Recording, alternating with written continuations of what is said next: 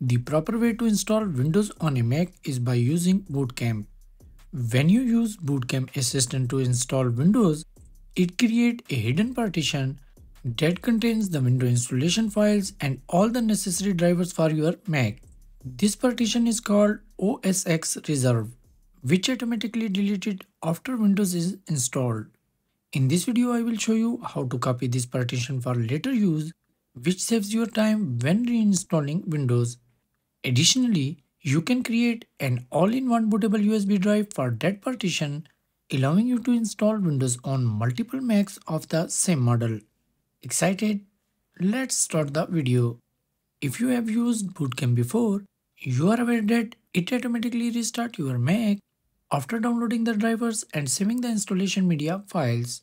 However, after the restart, you won't be able to access the temporary partition that Boot Camp created, as the macOS reserved partition may become hidden or in some cases deleted.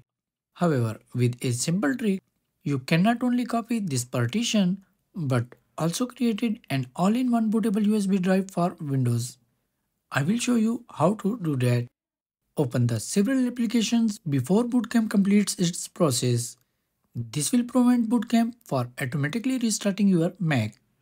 Keep these applications open and launch your Distributed app.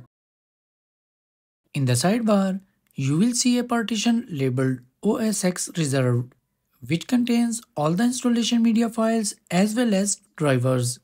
To copy this entire partition, go to the File menu and select New Image, then choose Image from OSXRESERVED. Finally, save this image to your Mac.